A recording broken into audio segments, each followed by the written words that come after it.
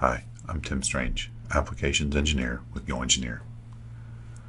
This course is SolidWorks Advanced Mates. Our first module is going to be what and where are the advanced mates and the mechanical mates. So in this we're going to take a look at the advanced mates, and those include profile center, symmetric, width, path mate, linear/linear coupler, limit, both distance and angle, and then we'll move on to the mechanical mates.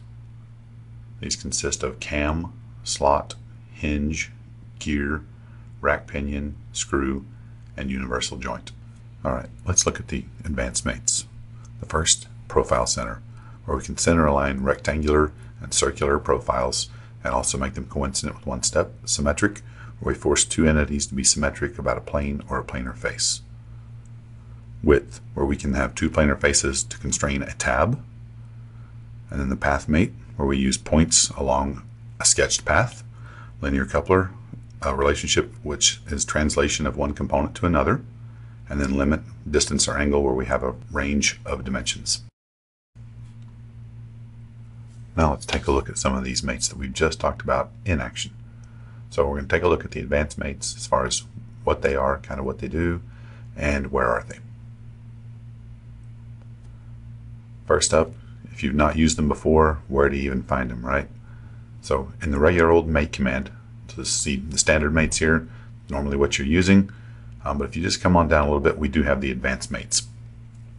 Okay, the first thing we want to look at is, again, profile center. Again, we want to use circular or rectangular things. We're going to be able to use those. Symmetric, about a center. Width, we kind of line them up, two faces to a tab. Path, we're going to do points onto a sketched line or lines. Linear, we're going to translate one component to another.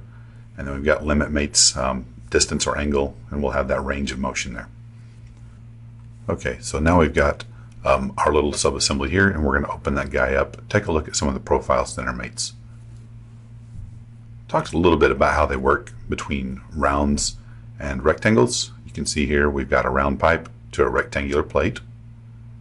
Our next profile center mate is two rectangular plates together, and they both work just the same. Just pick your profiles, line them up.